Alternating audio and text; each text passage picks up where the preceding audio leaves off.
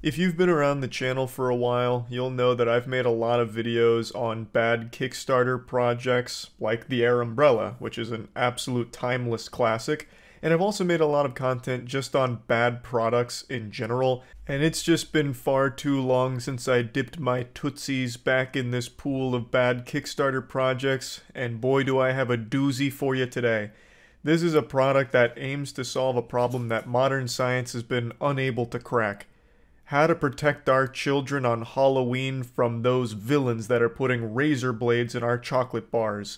Halloween is one of the deadliest holidays of the year. There's children dropping left and right, littering the streets with their mangled corpses, all because some bad actors are filling the chocolate bars with razors and pins and needles. And we've been defenseless against this menace for too long now. But luckily, this Kickstarter project has the answer with a metal-detecting Halloween candy bucket.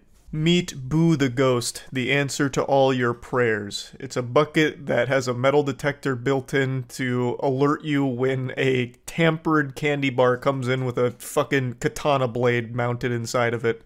So it was unsuccessful in its funding, which is shocking. It only raised $213 out of its $36K goal, which, you know, just speaks to the state of society. If we're not willing to invest in life-saving products like this, we're too busy throwing dollar bills on OnlyFans. I mean, this is ridiculous. This would save countless lives on Halloween, and yet it was canceled because it didn't reach its goal. Hi, my name is Sam. We've all heard the horror stories. Holy shit, that stock royalty-free Facebook background music is about to have me acting up. That shit is fucking hypnotizing. But let's talk about this real quick. So, the product aims to solve a problem that doesn't exist. It's a made-up boogeyman. The myth of, like, razor blades in chocolate bars and shit. Razor blades in apples, I think, is where it started back when I was in, like, elementary school with that urban legend of, like, this kid got an apple on Halloween, which I don't know what psychopath gives out apples on Halloween, and he took a bite and there was a razor blade in it, is the story we used to get told. And this actually dates back all the way to the 1950s, where someone even wrote a book on it and then concludes that they couldn't find a single report of a child killed or seriously injured from a contaminated treat received during trick-or-treating, and it's a contemporary legend, and that's all it is. And if you look at the statistics, from 2008 to 2019, there were 4 cases of tampering, and none of them resulted in an injury. And among those, I'm pretty sure a couple of them had very sketchy details around it that seemed like it was there to drum up fear and hysteria.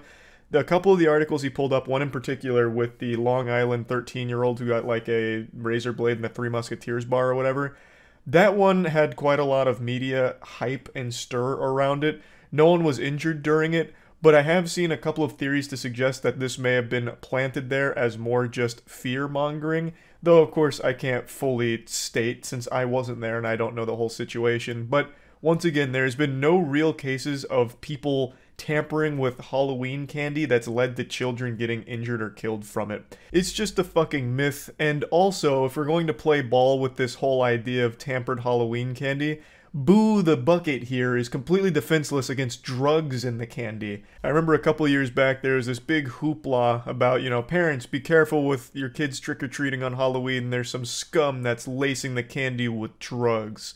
And when I read that, I about fell out of my fucking chair. Who's giving away free drugs on Halloween? Are you kidding me? That shit's more expensive than the candy. I highly doubt there was anyone just willy-nilly giving away fucking free drugs in the goddamn trick-or-treat buckets. And if there were, Boo has no protocol to stop that. You know, this fentanyl-laced Hershey's bar is going to fly right under the radar under Boo's nose. That's going to be given the green light. No razor blades, no problem. But then all of a sudden, bang! Little Jonathan's got a whole fucking system full of fentanyl, and it could have been prevented if Boo only had drug-sniffing protocol as well built into the metal detector. Boo the Ghost Inc. will stand by no further. We've developed and patented a proprietary detection system that picks up on these dangerous contaminants and alerts the user before any harm becomes them. His name is Boo the Ghost. Could you have chosen a more creative name? This is so remarkably lazy. Boo the Ghost? Holy shit. That name has been used billions of times by now. It could have just been anything else. Like, it doesn't even have to be, like, even ghost adjacent. You could have just called them, like, Glorbus the ghost, like anything at all that's not just Boo for the millionth fucking time. Boo is crafted with a fully integrated, patented detection system. This system consists of a detection coil and the rim that picks up on any metallic objects and uses a vibrating handle with a built-in LED light to alert your child when they are in potential danger. It's pretty simple. It's a metal detector built into the rim, so when something metal passes through it, it has sirens that blare. Be careful, metal presence, initiating self-destruct protocol to protect the child, that kind of thing. Except instead of sirens, it just plays like a really weird honking sound. So that's basically the system in a nutshell. Pass through a metal detector. If there's metal, you get a honk. So that your child knows when there's a hazardous object present and that a thorough inspection of the candy should be conducted to eliminate the hazardous pin, needle, razor, or metal debris. So you get the little happy birthday kazoo sound effect there when the metal passes through, and I'd like to digest that for a moment here. Let's assume you have this bucket, you get a handful of candy, you dump it in, you hear a honk.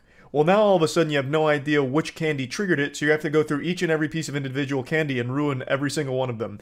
No one's putting candy in one by one. That's not happening. This isn't the TSA, it's fucking Halloween, and these are kids just reaching in the buckets, or parents taking a handful of candy and dumping it into their bucket.